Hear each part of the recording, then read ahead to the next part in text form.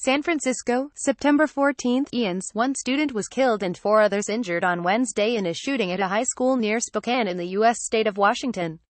The shooting took place shortly after 10 a.m. local time at Freeman High School in Rockford, Spokane County, in eastern Washington state, Xinhua News Agency reported.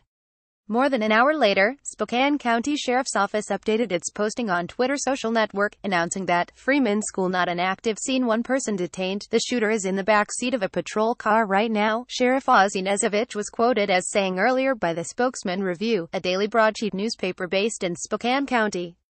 However, while the newspaper reported that the shooter is a student at the school with more than 20 staff members and 300 students, authorities have withheld the identity of the suspect as well as those killed and injured. At Providence Sacred Heart Medical Center and Children's Hospital in Spokane, a spokeswoman said the 3 patients are in stable condition.